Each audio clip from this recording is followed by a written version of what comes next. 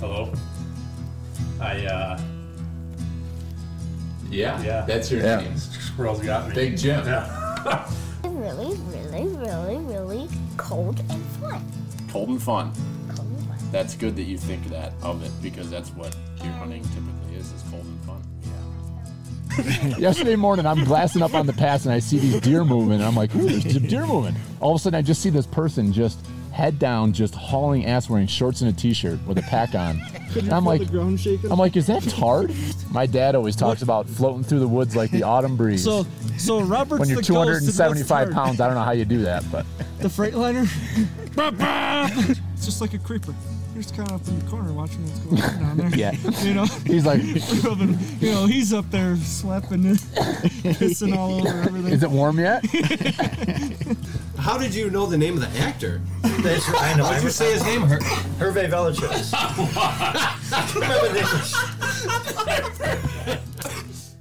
You know what pert near means. If you know what pert near means and you live in America, you're a redneck too. Welcome to the Log Talk Podcast, brought to you by Pert Near Outdoors.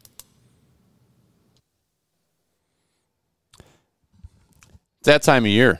It's that time of year where we all need to be thinking about, do we have everything we need to hit the woods? Chances are you don't, and if you think you do, you probably could use some more. So how about you go over to thehuntworks.com and check out all the incredible products these guys are carrying. This is a great family, local store. Dan and Steve Dunnigan, a couple hardworking sumbitches.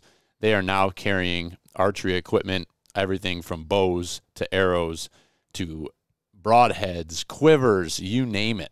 So on top of all the great tree stands and box blinds that they're carrying, they're now a full-on archery dealer, and really recommend that you check these guys out for your next big purchase. Head over to thehuntworks.com to see what they've got for sale, or if you're local in the Rochester area, head on over to their store in East Rochester on Dispatch Drive and check them out. They are on social media, The Huntworks, and also online, like I said.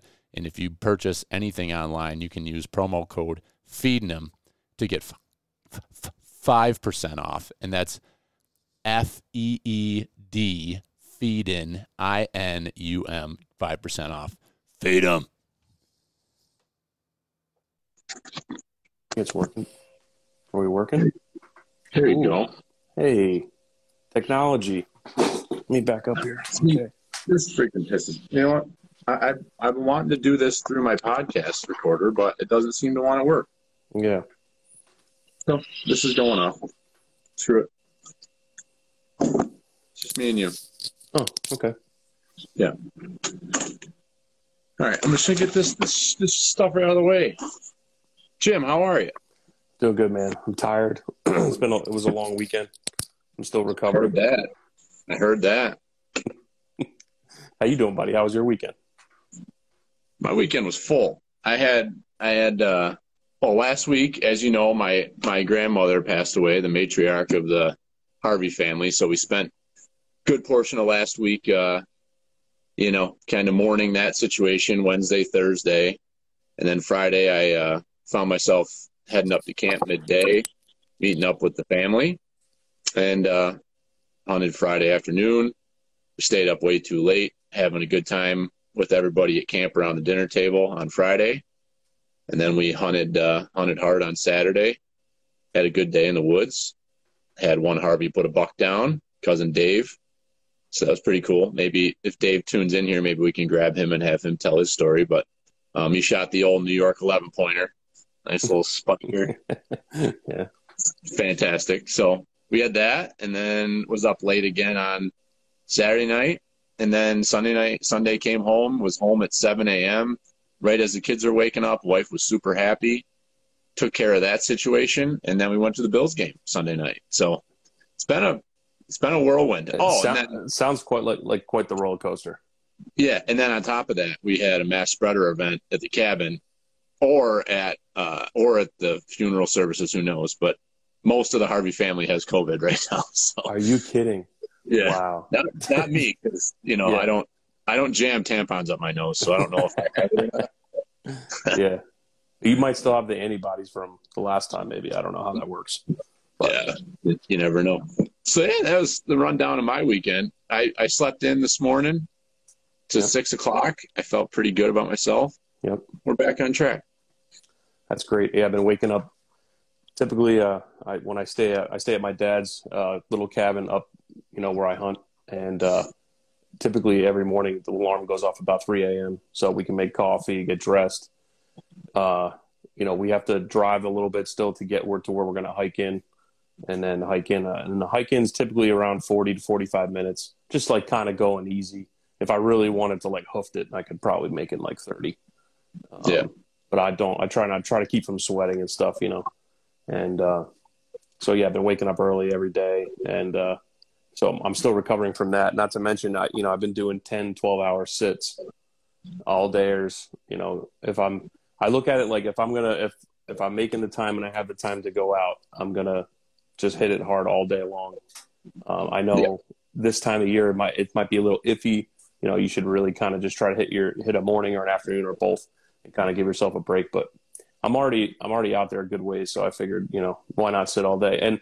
And to much of my surprise, most of the movement that I actually seen this whole weekend was between 10 and 2. So I don't know if that helps anybody or not, but that's interesting. Yeah, we were seeing movement. Like Wednesday night, Thursday night, Friday night sits. Like we had between our personal friends, our buddy Greg shot a slammer over at the farm we hunt in Avon.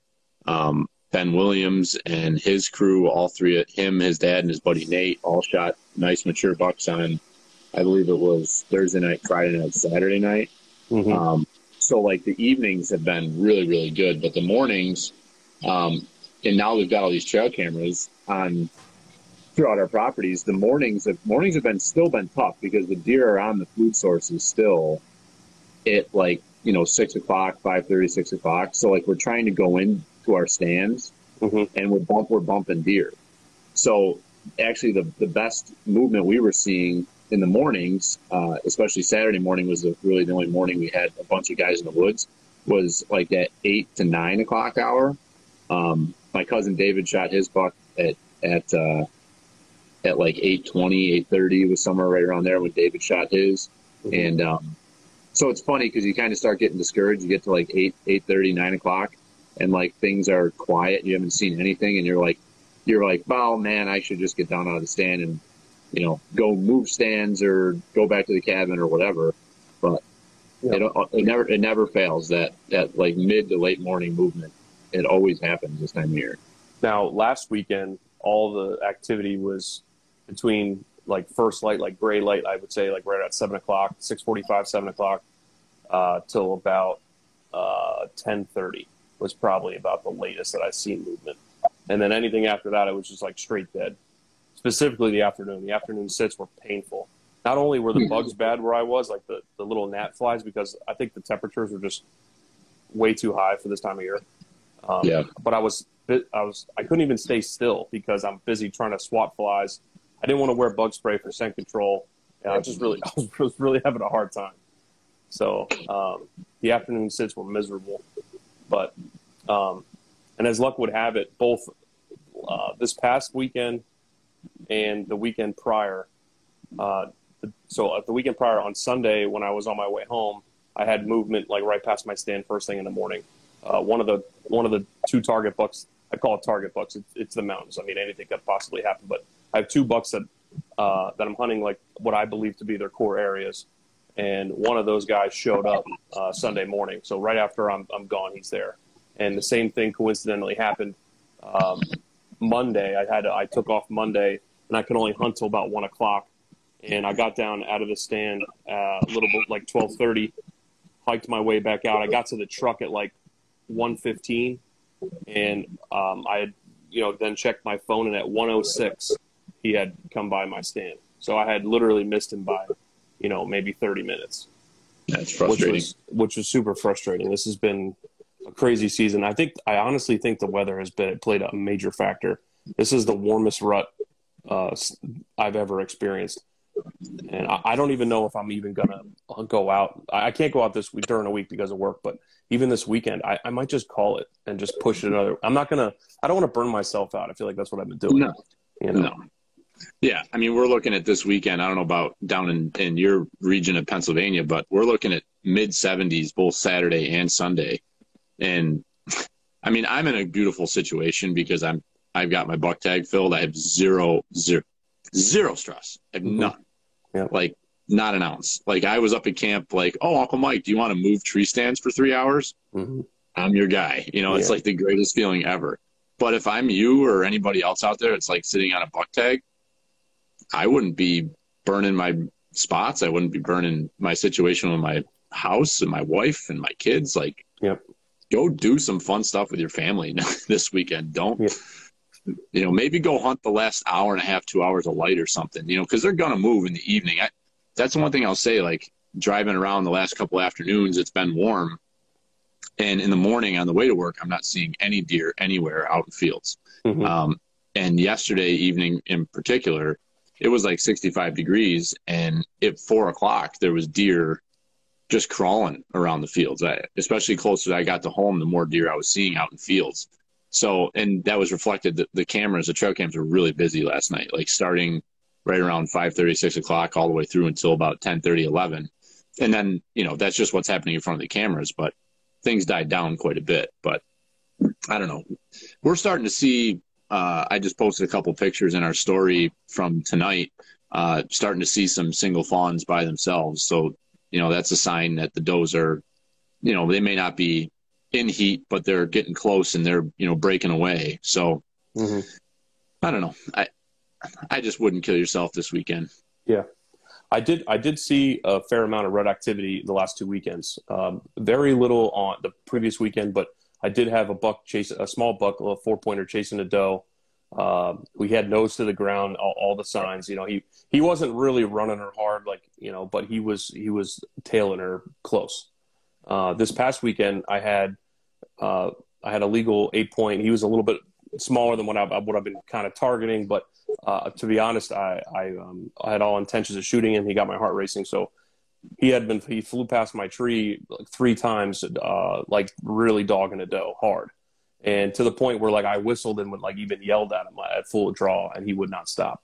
I could not, you know, break him off, or I tried grunting, again, whistling. It just, you know, it's neat to be in the woods for those encounters. So yeah, no, I obviously didn't have luck there, but it's exciting, and I'm starting to learn more. Maybe as I get older here, or I put more time in, is that, you know, there's a lot more to hunting and hunting the rut than just, you know, bagging a nice buck. It's like I'm really starting to appreciate what the sights and sounds of the rut time and this time in archery season. You know, both from the deer, but the other critters that are out there, and the change. It's amazing from weekend to weekend how different the woods looks already. And it's been neat. So looking forward to getting out again. But like you said, I'm not going to burn myself out. I think I'm going to take this weekend off, even though a lot of people are probably like, what the hell are you doing? You know, this is the first week in November. This is supposed to be like the week, you know. Now, is this weekend you can hunt both Saturday and Sunday this weekend, or is it next weekend? That's next weekend, yeah. Next weekend, the 13th, I believe, is a Sunday, and that's the first Sunday we can hunt. Yeah. Like, I'm sitting here and I'm saying that about not going out this weekend, and it's like, you know, but then it gets more difficult. You know, like this is, I guess, probably the weekend, you know, it's right around the 7th, 8th, 9th. You're getting into that period of time where, you know, they're not in lockdown, but they're really seeking hard, or if you find it and you find where it's happening, it's going down. But, you know, then you get into the weekend of the 13th, 14th, 12th, 13th, 14th, like you're getting into lockdown. You know, the woods are very quiet unless you're right there where it's happening. And especially if it's loud and noisy, like it's very difficult to get in on the action where, you know, it's been wicked dry here. I don't know about you guys, but like the woods is so freaking loud right now. Everything is dry. So like you can't even kind of creep around and try to like, you know, find fresh sign and set up on it. Or, you know, look for, you know, finding a doe or a buck that are standing in the woods and you can get into the middle of the action. Like it's very difficult to do that right now. It's so loud in there. So, I mean, we had our success this weekend and Jimmy sat the same stand, I believe Friday night sit, saw the buck that he put the video up of, which is a beautiful buck. He passed him and then saw a bigger buck after. So that, could have potentially panned out. But then the following morning, he sat there, saw deer. And then again, that evening, and I sat with him that night. We did a double set, and we got to see, saw 7 deer. Two bucks came down off the side hill, pushing a doe, fighting. But the setup, I think, is kind of important as to where he was having success. And he's right at the base of a hill, of a sharp, very steep side hill, which is where the majority of our bedding is. So I guess you could play this out. You could play this out in flatland too, but in hill country, this scenario plays out a lot where the deer will bed on the side hills. And so the deer are all moving up onto the side hill in the morning. And if you don't booger them up and get them out of there, that's where they are. And then they want to start working their way back down to the food sources at night.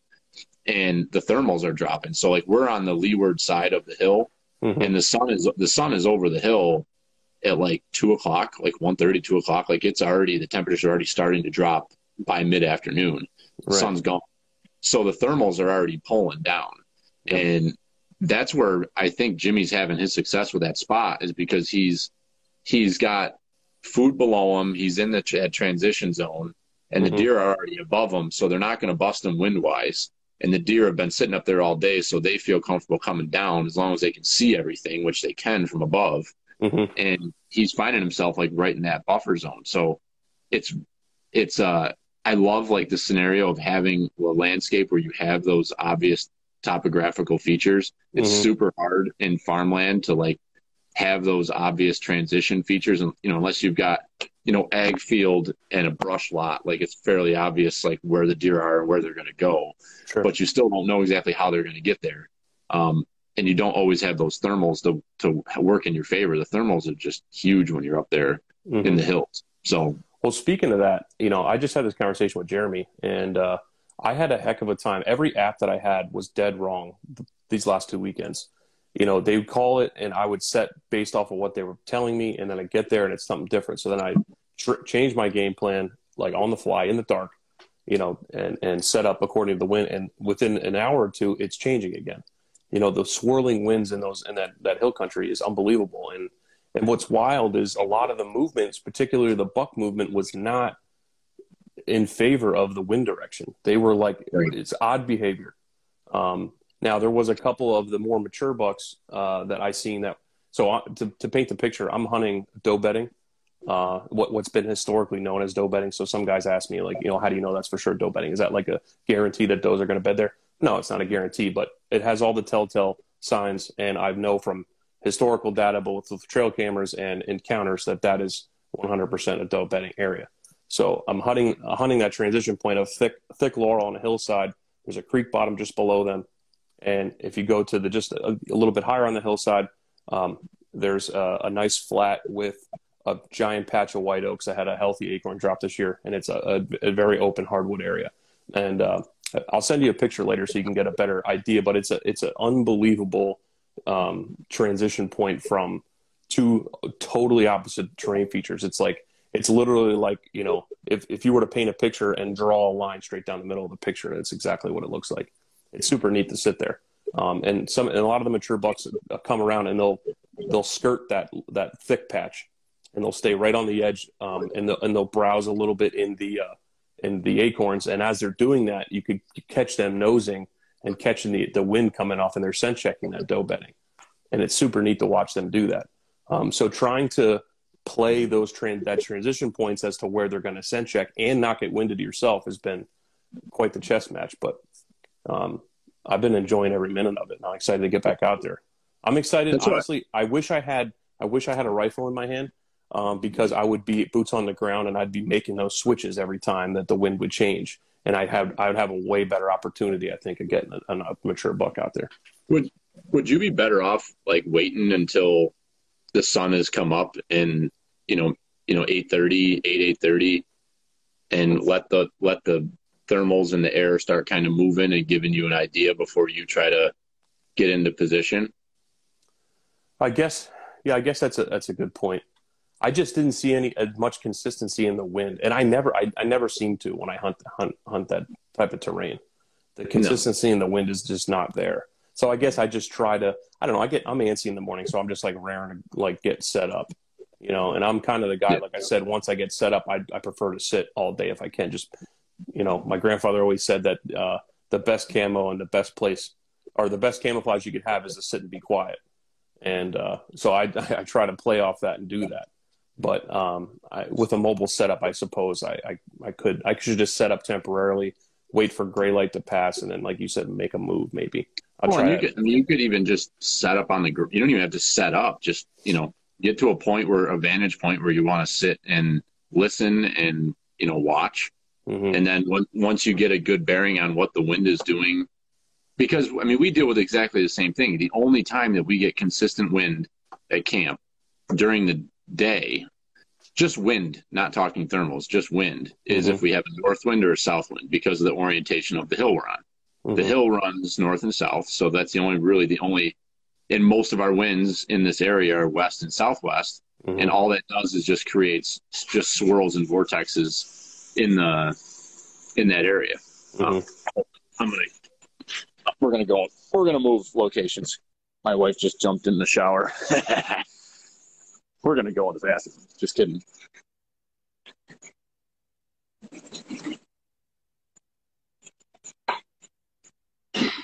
Where'd you go?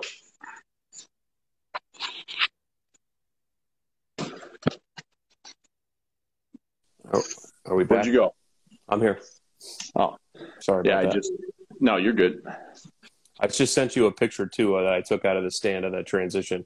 It'll help the conversation when you could see kind of like what we're looking at. But I think it's very similar to, well, together. Me too, because I just opened that up and it paused. Oh, did it? Okay, all right. Well, anyhow. But yeah, I think that's something that you got to look at and think about, is when's it worth going in there. And I think that's one of the challenges that we deal with so much on our property, is that we want to hunt the mornings because we're there. We want to go hunt the mornings, but so often we're almost better off waiting until the sun comes up to sneak into our spots.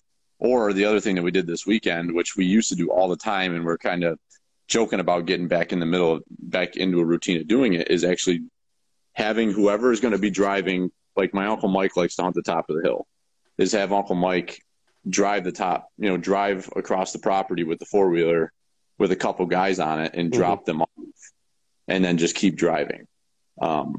And so, like, just for example, Friday night we had Jeff, all on the same level of our property. Our property's on a side hill, and there's like 2 benches that are very defined where all of our food plots are on the benches, both right before the hill goes up steep.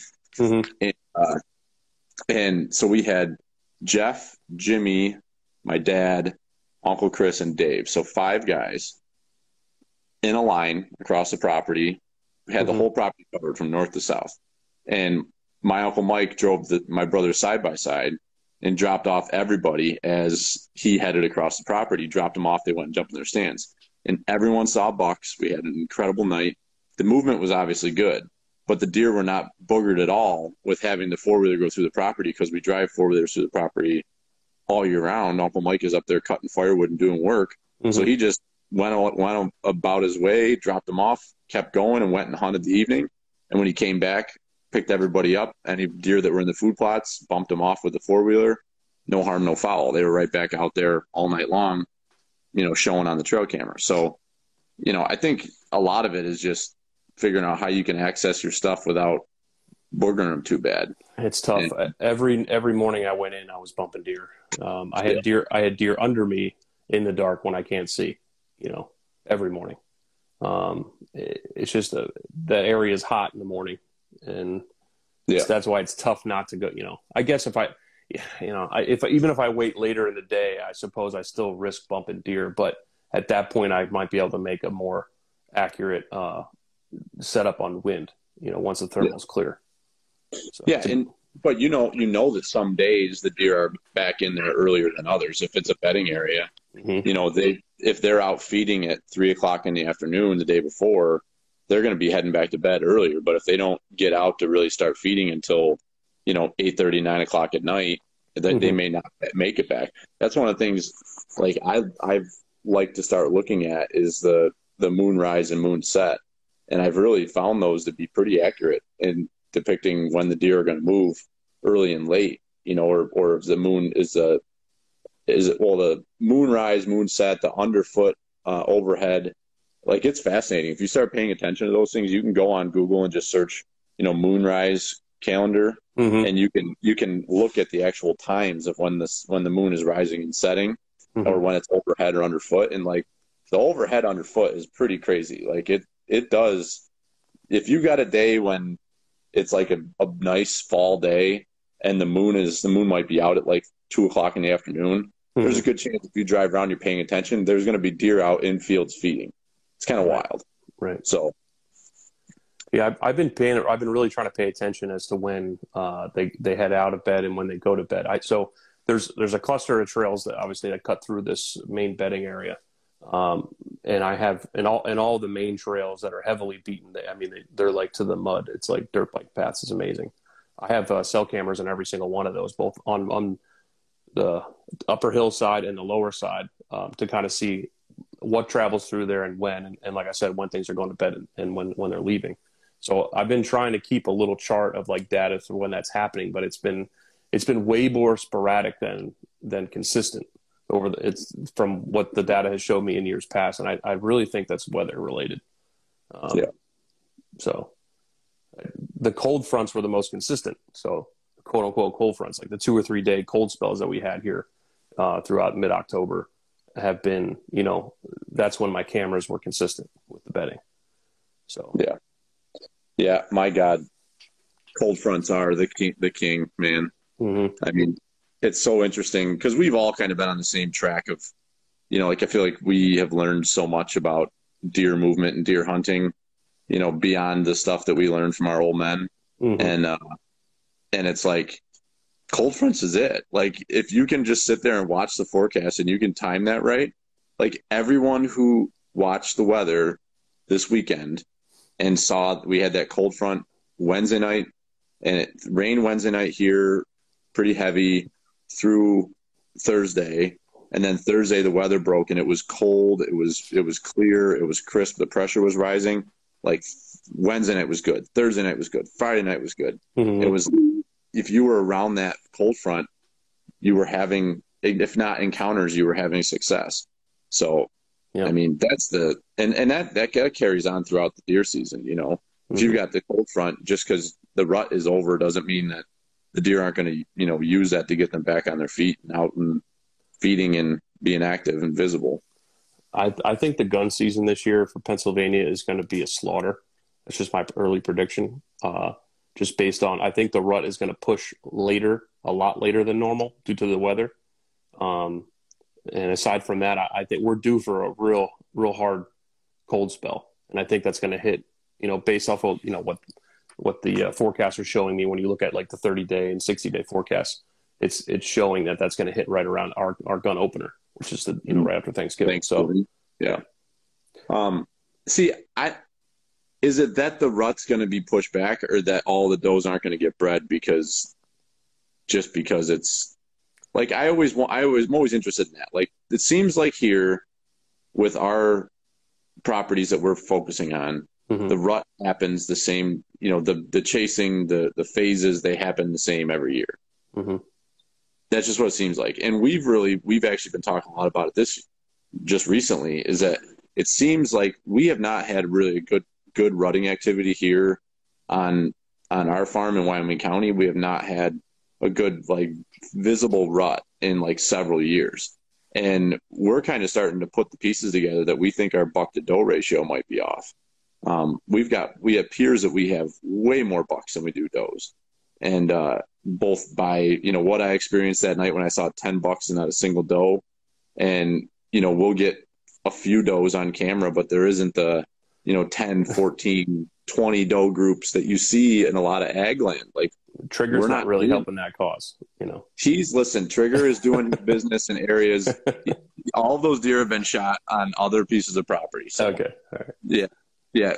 He would hear about that if Dallas would have him against the woodshed by the neck.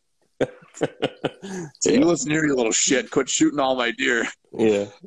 But I think that's something that's going on too. Like, I think we've got too many bucks and not enough does, and like these big mature bucks, like they're not having to work that hard to get a doe to breed. That what you just said is key. I think in the terrain that you guys are hunting there in the farms, I think the deer don't have to work as hard to get the things that they need. Whereas like in the hill country, why I think, in my opinion, I think the rut's going to push is because, you know, does have to travel more for their food sources, especially like, you know, if they hit these little pockets of white oaks or red oaks or what have you, and it gets eaten up and dried up per se, they got to move on to the next one. And they're kind of spreading out a little bit more than they would, in my opinion anyway, in some of this ag country where it kind of can hold them into these pockets. So in that, you know, regard, all these bucks kind of got to travel out of their core areas a little bit more to try to corral these does. And I just think it's a little bit tougher in that, not necessarily for the hunter, but it's tougher for the deer to kind of breed in a more consistent basis. Yeah. No, I don't think you're wrong. It's definitely a different, and I think that's partially why we see every year when we're down there for a rifle hunt, like in the, you know, right around the 1st through the 5th, in that window there, we always seem to come across a hot doe or two, because I really think there's a lot of deer that don't get bred in that first round, and it just kind of trickles the rut along, and you have that second wave of does coming in that didn't get bred the first time. Yep. So, and you have in Pennsylvania now, which is insane, you have these different youth seasons and bear seasons with the muzzleloader, all during the archery time. You got squirrel hunters and whatnot during the archery season. It's there's a lot of human pressures in those areas as well that is kind of pushing the deer around, where then they have to kind of re-navigate to find these does again to get them bred. So I think that's the biggest factor, you know. I agree. So we kind of talked about your game plan, what you got. You're gonna play the weekend by ear and see what happens. And so what else we got going on? I think that's kind of hold on, your dad shot a buck. Yeah, my dad. Yeah. So back to our folks. Yeah. He's old school. He will sit dark to dark in the same tree, you know, for the most part every year. He's got a archery area and he's got a gun area, and that's what he does, and he loves it. Yeah. So I can't fault him for that, but he is the most patient hunter I've ever known. He can outsit anybody, in my opinion. But so he did just that, and you know, his prevail. It's funny because I actually that buck the previous weekend, I actually filmed that buck. I passed him up. He was a small 7-point, and my dad actually took him. So it was like neat to have an encounter with that buck, and to have my dad more than happy to put his tag on it. And it was just kind of neat that we both kind of had a little encounter with the same deer, which in those areas, and us being so far apart from one another, is pretty rare. Yeah, we weren't miles apart. You know, we were, I would say, like 900 to 1,000 yards. I would say somewhere in that vicinity, separated. So that's not, you know, a deer could cover that in minutes. So it's nothing for that to happen. But to us to see the same deer and to have a shot at it was pretty cool. That is neat. We had talking about distances. We had our neighbor up there in Naples. One of the boys shot a buck, a nice 10-pointer, on Saturday morning, and we ended up connecting them. They were having a tough time finding it. The deer, they bumped it, and it got a second wind, and so they backed off. And we called a deer tracker, the guy that I've met through the podcast and just being out and about. Phil Huber, he lives, I think, Bear Mountain Tracking, I think is the name of his company. And he's over just kind of as a crow flies. It's not really that far from our camp, but it's a pretty good haul, and there's a lot of terrain between. but he's got a nice piece of property and he's got food plots and he manages everything and sees a deer. And so this buck that the boys shot, that 10-pointer, he has trail cam pictures from 2 days before at his house, which is, but from dot to dot from his house to where the buck was shot, physically the first hit on the deer was like 2.1 miles. And there's not an easy way to get there. It's not like the deer is just like walking in a ag bottom, it's over a mountain, over a couple mountains, and, crossing roads, and it's pretty wild. So like you start to get an idea like how far these deer are going. And like I'm showing him, this guy, trail cam pictures of stuff that we're getting, and like he's getting it over at his house too. It's like, so it's like no wonder you go days without seeing deer, because they're doing a freaking, you hear people talk about it, but like to me, my dad and I were talking about this, like in Pennsylvania, the mountains are so big, there's roadless areas. Like it's not hard to comprehend that a deer could go from like here to there and cover all that ground. But like when you get into an area like where our camp is, like you've got, main roads and all the bottoms, you've got cabins and houses, and they have to have a lot of ambition to get there. That's for sure. Yeah. So like these deer are just like, whatever, like I'm going to go on a 5-mile roundabout just to go check and see if that scrape is hot over there. It's incredible. It really is. Yeah. So they're a neat animal. Yeah. So Jim, it is November 1st, which means we're 1 month away. I know. From the Pennsylvania Big Mountain whacking, stacking, weed whacking adventure. That has been the reason also why I've let some bucks walk, which in years, I mean, I'm not bashful at all. If it's a good Pennsylvania 8-point, just even with the years or just outside the years, I have a pile of them, 100-inch deer. I will be more than happy to shoot them, but you guys have taught me to be a little bit more patient so that way I have a chance at some bigger stuff based off of what I've seen in all the garages when I did my tour. But also it helps me because, I'd like to keep my tag and be in the game when I come up to camp with you guys. But if I am lucky enough to tag something, I'm coming regardless, because I can't wait to help push deer into people. But it's going to be a blast. It's definitely my favorite hunt of the year for sure. Yeah, I'm very much looking forward to it. And I hope we get that cold weather, because the last couple of years we haven't had snow, and it's really we had snow the first day last year. Yeah, we had like a dusting, I remember, on that Thursday when we pulled in there.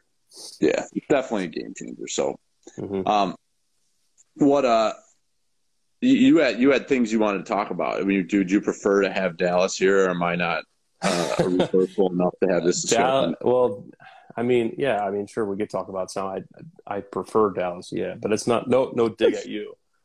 It's just Dallas has a lot of experience hunting the same types of terrain that I am, and you got some experience too. I'm not trying to knock it, but Dallas has been around the block a little bit, so I just I was racking my brain off of a bunch of trail camera data earlier on in the year, trying to figure out how I should set up and where I might be able to set up or change things up. Looking at, like I said, that transition point with the doe bedding, I have a pretty good idea where I think bucks are bedding, both on either side of that, on, different ends of the hill. But I'm not sure I'm not sure when I should be aggressive and get into the buck bedding, or if I should hunt the doe bedding.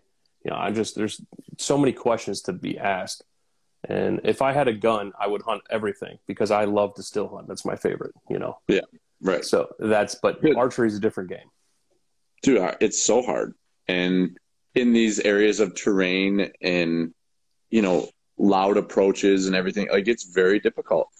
On Friday, before I went to camp, on my way down there, I stopped at my favorite piece of public and did some scouting, because I haven't been there at all, and walked around, and I only saw in my 2.5 3 hour walk I only saw one deer. I only bumped one deer that I know of, because I saw it get up and out of its bed.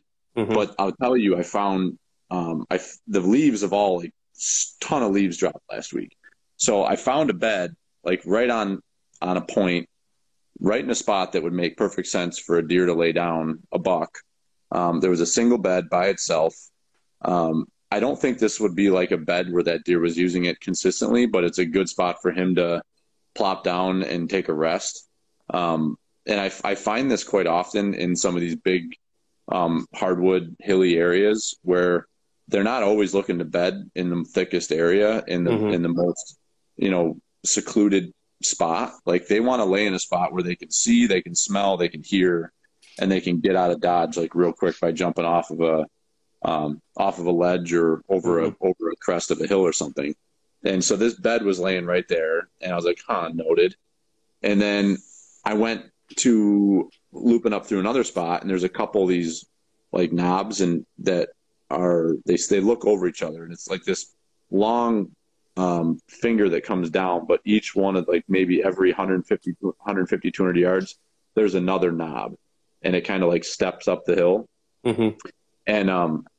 And each one of those knobs is fairly thick. It's got some beech brush, it's got some cover, and I've been hunting this area for 4 years now. Like there's very consistently beds. You go in there when there's snow on the ground, like you can see the sign. So the deer use that, and it was like right on cue. It was so loud walking. I was like, I'm not going to be able to sneak up into here and see anything. I don't really want to booger this area up too much because I do want to sit here for the evening. So I was like halfway across this bench, and then coming up on the next knob or little point knob, whatever you want to call it, and I could see some buck rubs and stuff, and I was like, you know what, I'm gonna back out of here. I'm gonna drop down the hill. The thermals were starting to pull down the hill at that point, so I was like, I'll just get down. My wind will be in my favor. I'll kind of get out of here, and then I'll sneak up the middle of the property and get set up for the evening below the bedding area where I know the doe's bed. And dude, as soon as I turned my head to turn and go back down the hill, that point that I was walking towards, a single deer jumped up and just dropped right over the edge. Like never snorted, didn't make a lot of noise, but as soon as I turned my head, that deer was up and over the edge and gone. And most likely a mature buck. I mean, it was a buck, no doubt. Yeah. I was like, son of a bitch. I was like, that deer was right there. Like he was watching me. He heard me coming. And as soon as I turned my head, it wasn't like when I stood there and stopped and stared at him. It was as soon as I turned my head to walk away. Yeah. He was up and out of there. God, and I was they're incredible. They are. So it's like, those are the spots that, they say it, like we all listen to Steve Shirk he's the big woods, scouting guru. Yeah. And when Dallas and I went with him and did that scouting trip, like that's exactly all the spots he took us to. He took us all the bucks that year in 2020 that he was hunting. He took us to the spots to show us where those deer were living. And that was invaluable to see it, because then I took it and brought it back home. And it's like, like this is where these deer want to be. That doesn't make it easy to hunt them. Like Steve doesn't kill 160-inch bucks every year. He's on them. But he doesn't kill them because it's really freaking hard. But finding them is the biggest challenge, What I thought was neat from last year's deer camp with all the guys was when shots happened or when we had encounters, most of the time, it wasn't every time, but most of the time when you'd look on your topo map on your Garmin, we were right near one of those fingers almost every time. And it was neat because Dallas, had everybody strategically set up a lot of guys on those finger points as sitters and having guys pushing towards those. And it's neat to finally have the information and actually put it to use in the field. I mean, these are all those things that we've always talked about, but like to actually watch it live is freaking awesome. Yeah.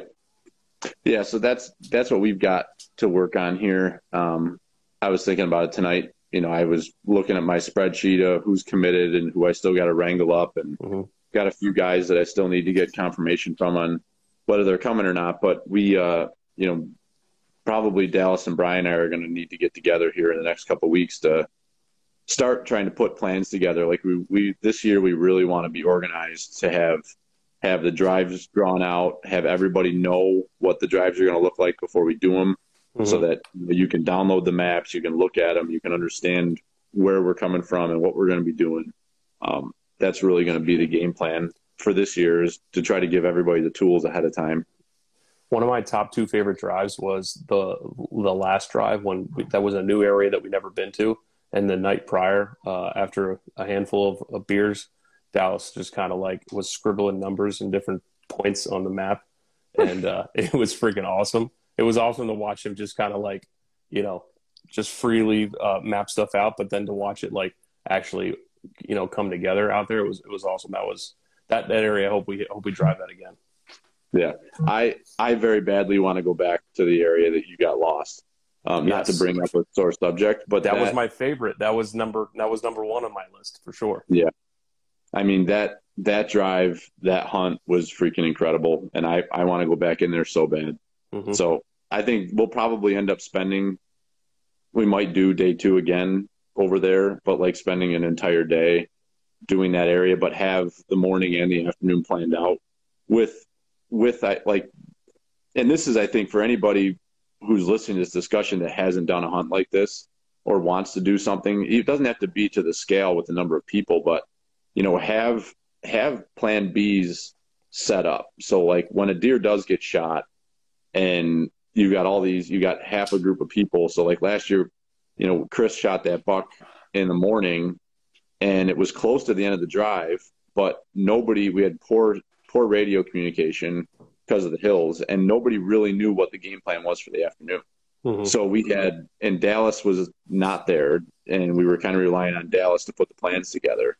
So we were really pretty disjointed that afternoon, and it wasted a good portion of the afternoon. Like we still put together a decent hunt, mm-hmm. but it was a mess. We were in a prime area to just kind of blow the afternoon.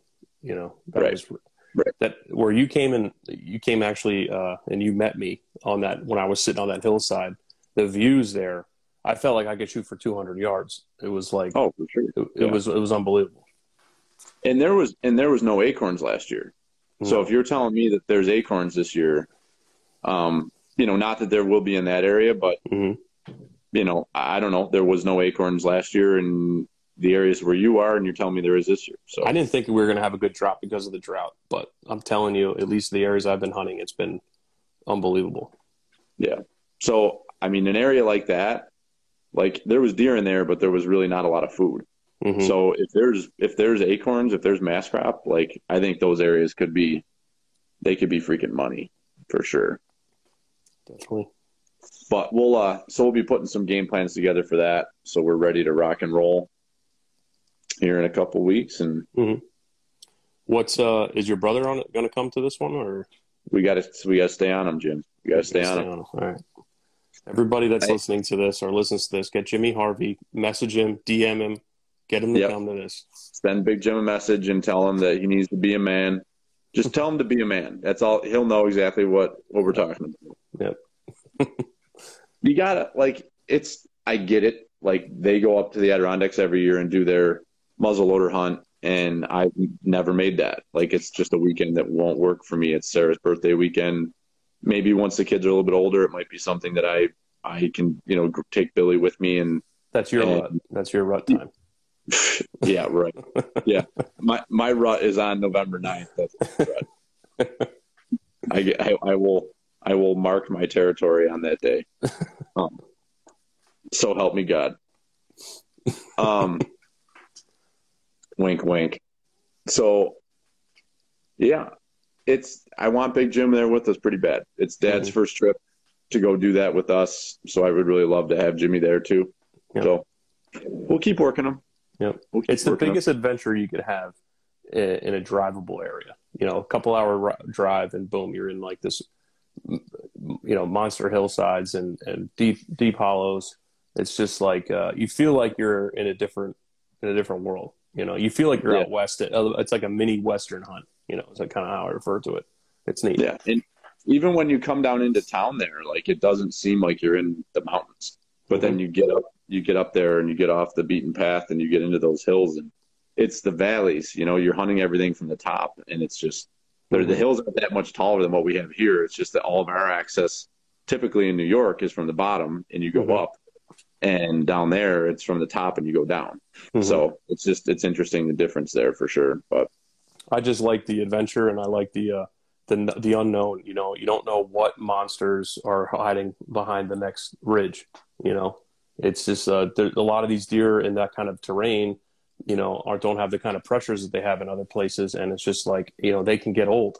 When they get old, they typically can get big, and then if the food sources are there and whatnot, they could be healthy. It's, you know, there's not a ton of monsters there, you know, just based off of what you guys have been killing, but there's good deer, and there's a few that are just unbelievable. And it's like I said, it's the unknown. It's not like, you know, we're hunting a farm where we might have a majority of the bucks on camera and kind of know. It's like the unknown is cool. Yeah, and I'm really digging that. Like I don't know what it is about this season or this year in my life, but I'm like, I have totally toned back on a lot of my effort that I've been putting in with scouting, just because I don't have the time. But it's just really it's actually making it really enjoyable, because I'm going out and I have no reservations. And the lake, especially last year, I got so frustrated because I had my trail cameras getting tampered with, and people were stealing camera cards, and it was like driving me nuts. And I was worried about what was going on all the time. Whereas now, like, I don't have any cameras out other than on our private property and our 2 Cuddy Link systems. And it's freaking sweet. Sidebar, Danny Boy sent me a picture this morning. Oh boy. Mega giant. Mega. Come on. Where is he? Mega. He's on a piece of property that Danny Boy's got access to that I cannot talk about. Where he shot a buck last year? Exactly the same spot where he shot a buck. Boy. And this deer, he hasn't seen it.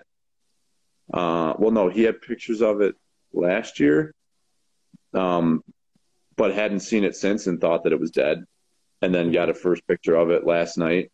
Dude, the brow tines have got to be like 8 or 10 inches long.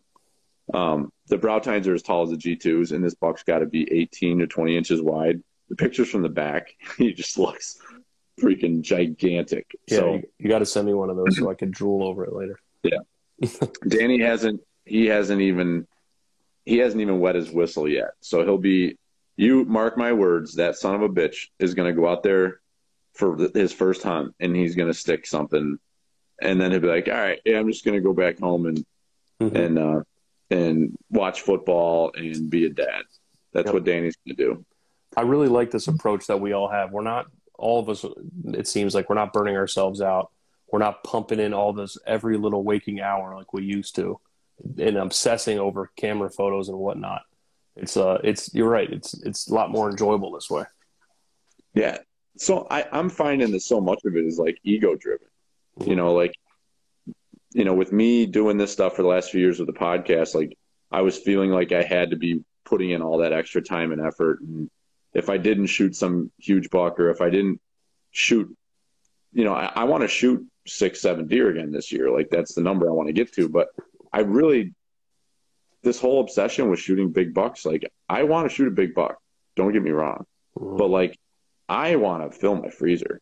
And that's going to continue to be the theme of my podcast and my life, is like, we got to realize that not everyone's priorities are shooting giant bucks. And it really is a very difficult thing to obtain. And people that do it consistently, like they are very good hunters, but they also have very good property that consistently produces mature deer, and they can control that. And there's some people that just continue to get it done every year on public, and they're badasses. But I'll tell you, there's probably a hole in their life somewhere where they don't have a good relationship with their kids, or their wife despises them. Their job is, they don't do well at work because they're focusing on all this stuff that really doesn't matter. Yeah. So, I mean, that's been, my dad and I have had several long conversations, especially over the last few months, where it's like, you know, what are the priorities in life? Like, I love doing this. I love the podcast. I love all the people I've met and the connections I've made, and I want to continue to do it. But like, it cannot come between me and my family and me and my work. Like, I have a job that I'm wicked passionate about, and there's so much going on in my day-to-day life right now with the transition of moving to electric school buses is just an absolutely insane proposition on a large scale basis. And it's taking so much of my time.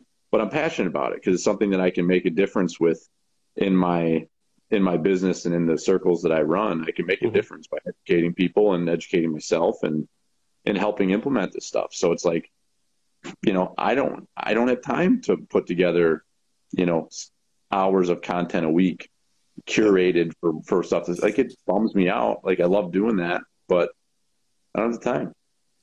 So you find time every now and then, if time, like now, you texted me out of nowhere and hey, you want to hop on and do a little podcast? Yeah, absolutely. I got time, you have time, so let's do it. But we're not, like you said, we're not uprooting our life for this stuff. This is our hobby. It's our passion, but like there are other passions that we have. So it's been refreshing to balance everything nicely this year. Like I said, it's going to be the first hot weekend, or not hot weekend, but it's be the first weekend in November. And I don't think I'm going to go into the deer woods. I think I'm just going to hang out with my kid and just have a nice family weekend or, whatever. I'm going to figure out something, but I'm going to just enjoy myself and then just look forward to the following weekend and kind of keep an eye on the weather. And if something, a weather pattern changes or something, maybe I might hop in there, but I'm kind of trying to play the game smarter than I ever have instead of just trying to force things and like kind of muscle things. I want to be more swift in my movements now, Yeah. And take someone like Dallas. Dallas is a little bit further down the road. Dallas has got his youngest is in first grade or second grade. So like he's finally starting to get some time back for himself. But like in those years when his kids were super young, like he basically stopped archery hunting. I don't think he archery hunted for 5-6 years, maybe, if not longer. He stopped archery hunting. He bought a crossbow and he wouldn't start hunting until crossbow started, and just because he didn't have that much time. But then he was saving himself until it got into rifle season. It got to be later in the season, and that's when he was killing all of his bucks. Was when Dallas or Brian was tagged out, I was tagged out, Bob was tagged out, like, and or we were just burnt out, like we didn't have the energy or the time to be able to get out there. And here's Dallas, like, oh, perfect weather night. It's 30 degrees and snowing, and I'm going to go sit on the edge of the food plot. And out comes a buck that we've all been chasing the entire season, and Dallas whacks him with a muzzle loader. So like there's a lot to be said for that. I think I'm trying to learn from some guys like him who you walk into his garage and it's just absurd what he has done. He's 40 years old, and he's got, his garage is full of beautiful bucks. And it's like, to this day, the best hunters I know and the biggest buck killers I know aren't on social media. No one knows their name. They're not a hometown hero. They're just a guy that's passionate and they're smart and they use their skills the right way. Yeah. Like the guy that the neighboring property to my dad's farm, it's 2 years in a row that he freaking capitalized, and could not be more happy to shake his hand and put my hands in that deer and just be, I had him on camera and I would love to be the guy to say that I shot them, but he did it 2 years in a row. That doesn't just happen out of luck. Maybe one year, okay, hey, crossed your property and not, you got him first. No, this guy is doing his homework, clearly. Yeah, it's impressive. But again, he's a guy that's not on social media. He's not out there. Look what I could do. Look at the bucks I could kill, and like all this kind of sort of thing. He's just playing his game, man. And I want to be more like that in all aspects of life. Yes. Yep. I had a buddy, my good friend Chris. He was asking me. We were sitting at the Bills game the other day, and Sarah went. She went to the Bills store, so she got up, and it was just us boys sitting there. And it was halftime, and Chris is like, so Chris hasn't hunted probably in 6-7 years. He was like a diehard hunter, but his family owned property like right next to his house. His grandma owned the property, and he would just, he was like obsessed. Like Chris has an obsessive personality. Like he gets into something, he is going to do it like all the time. So now Chris is back into archery. His father-in-law bought a piece of property that's freaking right up against Mendon Ponds Park. And it is mint. Like the deer population is absurd. There's big bucks all over the place. So he's in full rut right now. And so he's hunting like a lot. And he says to me, he goes like, how do you get Sarah to be okay with you like hunting during, like, how do you do it? I'm like, I don't know. I'm like, I don't hunt that much. I don't feel, but I also try to, it's not easy. Like there is frustration, there is exhaustion, there is a level of pressure that it puts on your spouse when you're going to say like, I'm going to go to camp for the weekend. But I think the biggest piece is like just trying to plan it out. Like don't drop it on them. Don't surprise them with that. So it's a lot different if you're somebody that hunts the back 40 behind your house or the farm down the road and you're home every night. Yeah. But if you're that guy who has a hunting camp and you're a first time dad and your kid's gotten to be 1 year old and is now moving and grooving and it wears you the hell out. Like you say, okay, Friday night I'm gone and I'm going to be gone until Sunday night for 8 weekends in a row. Like you might want to get prepared to get served some paperwork. Like that's a rough situation to put your spouse in. Yep. But like, how do you handle that on your end? So she already knows, like from, when we first started dating, that this time of year, October, November, December, are like, that's like my time. I wait all year for it. But now having a child, that kind of changed things quite a bit. And I make sure that she has more than enough notice with the weekends. I try to plan out on a calendar with her what weekends that I'm targeting. And I said, and she understands that like with weather and different things that might happen, come up, that, those might shift a little bit, but I give her something on paper that she could like kind of plan her mentally, prepare herself to know that she's going to have the kid by herself for a couple of days. Yeah. So that's been huge. And then if things change, I try to give her as much notice as possible, but she's also been pretty understanding if like something happens at a drop of a hat. If I start getting more daytime pictures of one of those big guys, I'm going to be like, hey, I'm heading up there. I'm going to spend 2 days, and, when I'm not there, when I'm not hunting and when I'm not, game planning, I'm putting all my time in with the family. I'm doing my honey-do lists. Whatever you want to do, honey, you want to go out to eat or whatever. Do you want to take the kid to the park? And make sure that you enjoy and soak up every ounce of those, because it's not only important for her and for the kid, it's important for you guys to, not lose that quality time. So I think that, and they see that, and they see you as a father, balancing everything, and they know how passionate and how much you love this sport, but yet you're taking the time to be a good dad and a good husband, and they see that from the sideline. So, the like one of my old baseball coaches used to say, perception is everything, so like, you never know who's watching. Could be scouts, could be whoever, could be your wife. So like whenever you're doing something, do it and do it. So that way, they can appreciate it. Yeah. So you're saying deceive your spouse is what you're saying. Yeah, exactly. Yeah. Yeah.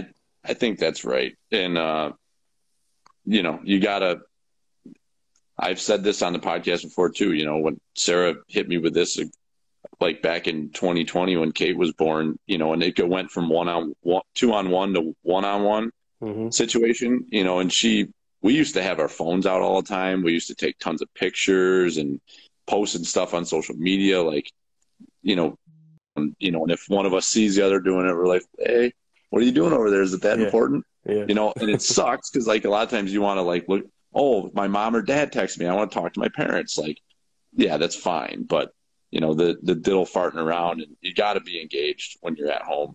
And, so that gives you the opportunity. Like, I'll probably, I was having this exact conversation with my dad yesterday, and, it's going to come down to it. Like, it's my Halloween weekend. I was gone. And then I'll go up to camp for the gun opener. So I'll be up there, Friday, Saturday, and I'll come home Sunday. And then probably the only other full weekend I'll do gone is going to be Pennsylvania. So it's 3 weekends out of the whole fall, and they're planned dates, they're times that she knows I'm going to be gone. And then I've really become accustomed to just doing evening sits. And, I've got the property close to the house here that I can do my evening hunts. And on the weekends, I want to let her sleep in. That's the one thing she likes to do is sleep in till 8:30, 9 o'clock.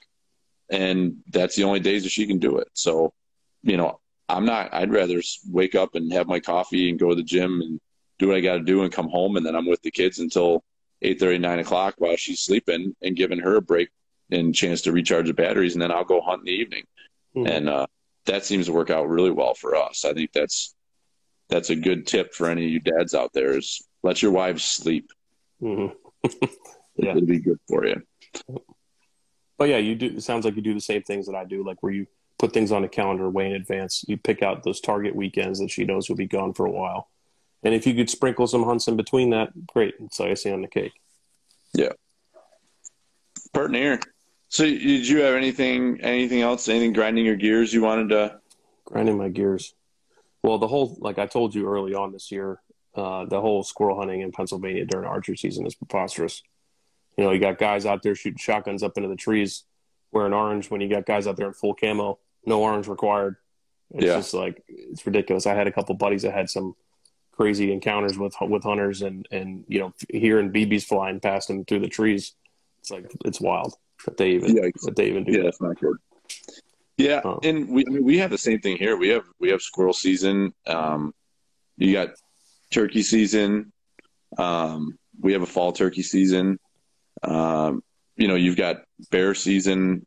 Well, that's the North Country, so that's different. But, and even you go out to Colorado, like you have archery, deer and elk going on, while you also have muzzleloader, deer and elk going on, and like it doesn't make a lot of sense. Like I feel like if you're going to have a firearm season going, it should be required for everyone to wear orange.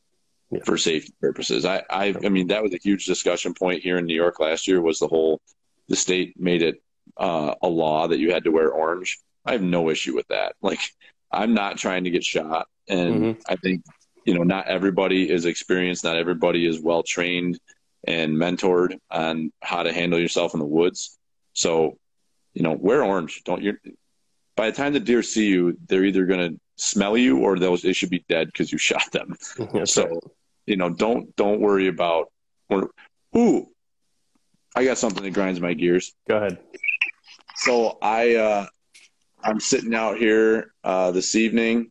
Sarah brings out the laundry basket to show me what she found when she was switching the laundry out. And this isn't really grinding gears, but it kind of is because my gears are pretty ground on it. Over the weekend, I've been using face paint.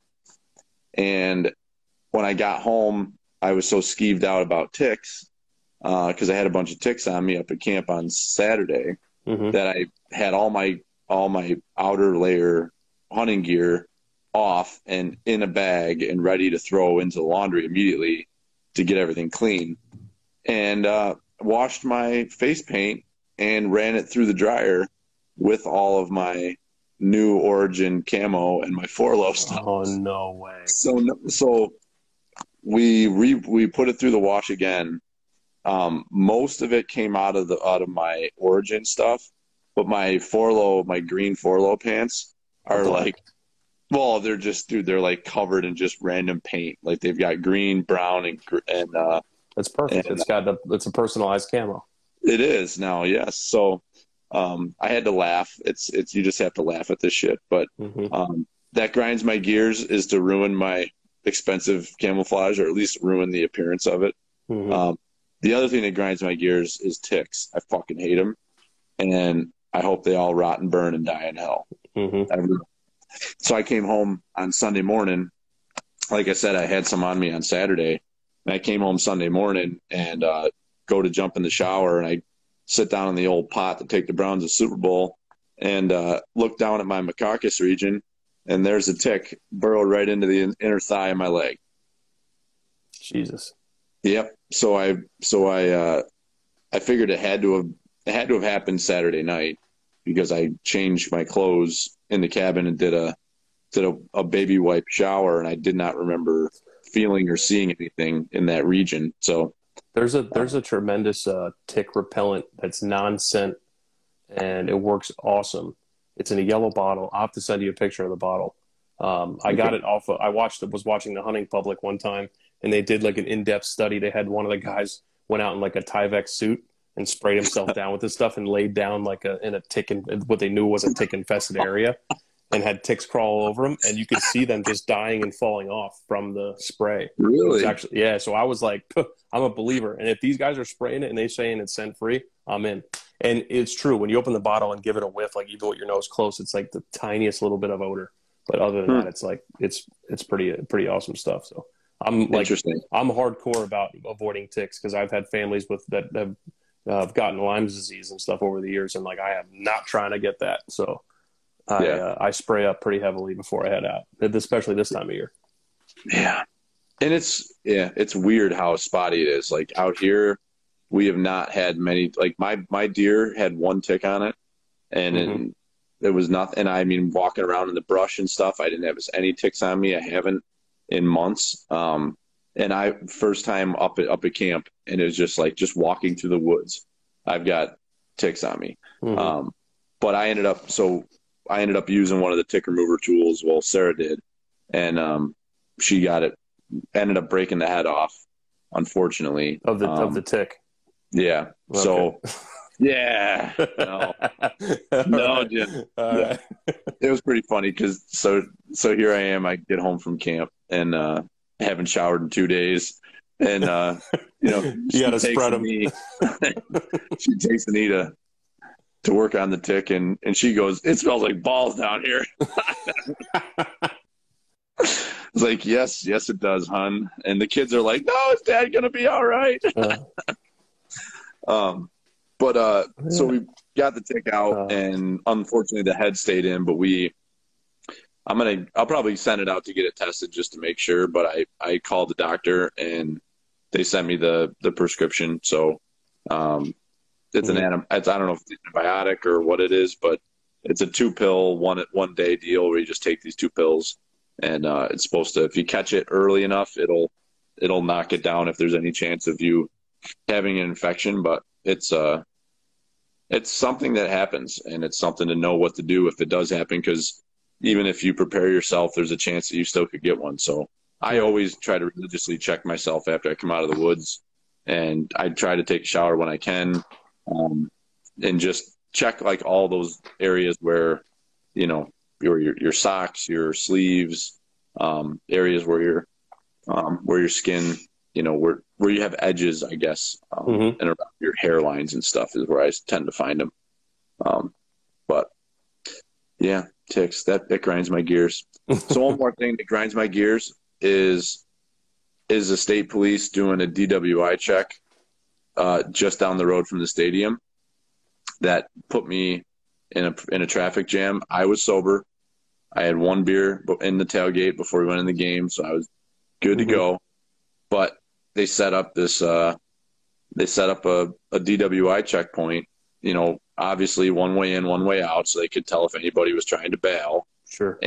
But it freaking, it's almost 1:00 in the morning after Sunday Night Football, and we're stuck on Southwestern Boulevard coming out of Orchard Park into West Seneca. We're stuck there for half an hour, 45 minutes as we're just crawling through traffic. And it's like we should have been home in 30 minutes, not an hour and a half. So crazy. That grinds my gears. Yeah. Hey, heck of a game though. Whew. It was we're spoiled rotten. Our football team is really good, and even when they don't play that well, they still kind of dominate. It's pretty amazing. Josh Allen's incredible. I love watching like the memes and the GIFs and stuff and all the little TikToks after like the games and stuff when he plays well of him being a superhero and like all these different you've seen him. And, it's great. It's hilarious. It's awesome. Bills fans are the best in the world. Yeah, it's fun time right now. I hope we can put it all together this year. Yeah, pretty awesome. I seen a meme somebody made the other day. It was like it showed like a random city just like up in flames, and it said if the Eagles and Bills were to play in a Super Bowl like 2022, and that's so true. There would be it would just be a rioting of like it'd be a positive riot, but it would be rioting nonetheless. It'd be unbelievable.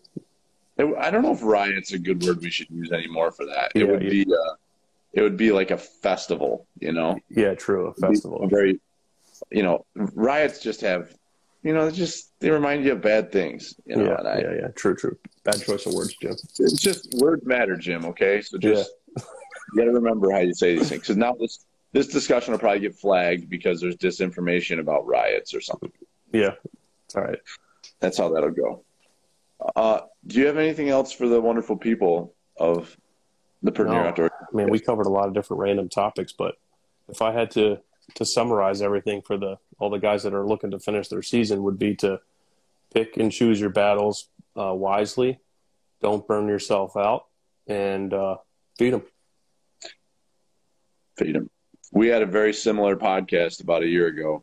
I would think it was right around, probably right now, the first week in November, and it was titled "The Best Is Yet to Come." Mm-hmm. Because I was very frustrated. I didn't shoot a single deer or have a shot opportunity with my bow last year. And, you know, it's a tough game. So don't get down if you haven't had your shot yet. It could happen at any moment. So keep your head up and, you know, go deer hunting in your bikini because it's going to be 70 degrees out. Just make sure you wear sunscreen. So. That's awkward. Okay. Yeah. Well, I guess you would just wear a Speedo, Jim. That's fine. You can just wear a Speedo. Yeah. I could see the ticks within my inner thigh easier that way. Yeah, you could spot them before they get into you. Yeah. All right, big guy. Thanks for jumping on with me. Fun chatting with you. And everybody out there, go out and feed them because they're trying to breed them. Breed them radio. Thanks, Billy. Catch you later, bud. See ya.